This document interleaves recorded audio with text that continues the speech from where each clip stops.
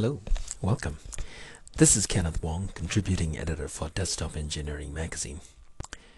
Have you ever wondered what it might be like to have a web portal like YouTube, but designed specifically for 3D software users? At such a site, I imagine you'd be able to do searches for 3D content that you want, review it, rate it, and find out what other people have said about the same file. How about social networking? Perhaps you should be able to connect with others who are working on the same 3D problems that you are tackling, maybe become friends with them, start discussion threads, and respond to other people's comment.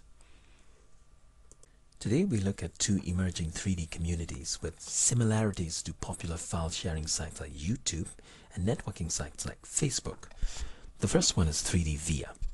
You are familiar with its maker, I'm sure. It's Dassault Systemes, the same people who brought you CATIA.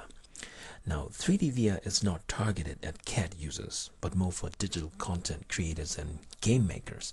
So it may look and feel a little too flashy and jazzy for an engineer's austere aesthetics, but it's a fun site. It lets you search for fancy items like Hummers and gears and spacecraft, then spin them around, zoom in on them, inspect them in wireframe and point cloud modes. You also get a look at the content of the model, its sizes, vertices, surfaces, what software was used to create it, and so on. Besides, the number of times it's been downloaded and the user's comments, if it has any, gives you a pretty good idea of the popularity of the file and the skill set involved in making it. At 3dvr.com, the portal gives you access to a downloadable software called 3D Via Shape. It's a free software. It's an intuitive environment that lets you create profiles and then push and pull their geometry to create something. Now, in my view, the software is not as responsive as, say, Google's SketchUp. Bear in mind, however, that 3D Via Shape is still in beta, whereas SketchUp has seen a few releases and has been refined over time.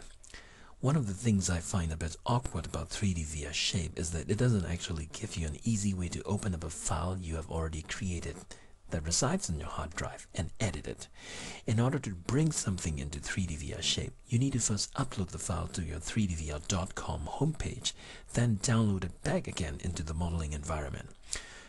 I suspect that it's Dassault Systemes' way of encouraging people to upload more content onto 3dvr.com. But if you are a CAD user, my guess is you already have a bunch of files you'd like to share with others, say a spaceship or a helicopter you created during your downtime. Now let's take a look at 3D Content Central. Dassault Systemes recently relaunched the site after revamping it to look a lot more like Facebook, down to the color palettes and the menus. Think of it as Dassault Systemes' matchmaking site for part suppliers and part seekers. So if you're looking for engine, gasket, bracket, screws, whatever the standard part might be, you'll probably be able to locate it through category or supplier name. Now here you also have a chance to preview the part that you have found, spin it, rotate it, zoom on it, and so on. But here's what I think is the coolest feature. There's that thing called Hyperview. It simply lets that part jumps out at you so that you can inspect it at close range. When you do find the part you want, you can download it in the file type of your choice and insert it into your assembly. That makes sure, of course, that you are working with parts that are available from the manufacturer so that you won't end up with a problem somewhere down the line.